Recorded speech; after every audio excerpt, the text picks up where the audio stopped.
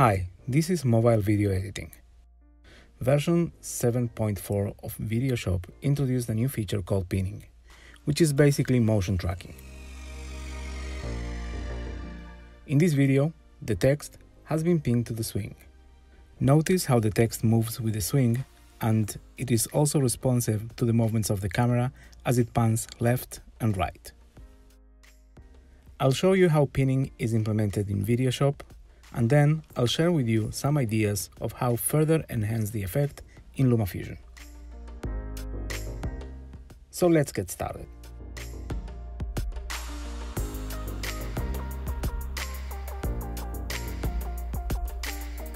We start in Videoshop with the footage already placed in the video track.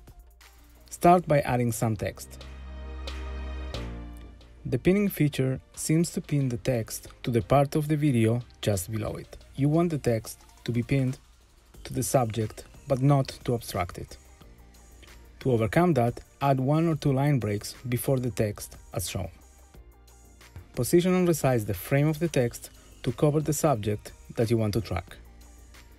Make sure that the written part of the text is just below the subject. Click on the pinning button and accept. Videoshop will pin the text to the subject in the video. One thing to notice is that Videoshop embeds the text into the video. Once the text has been pinned, it can't be edited or moved any longer. Your only option is to undo and start over.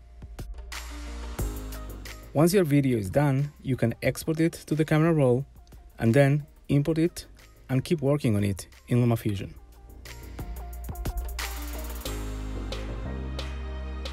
In this example, I used the masking technique that I covered in one of my previous tutorials to hide part of the text behind a rock. Link for the masking tutorial will be in the description of this video. In this second example, the fore color of the text is green, and in LumaFusion, using chroma key, the green color is replaced with a video.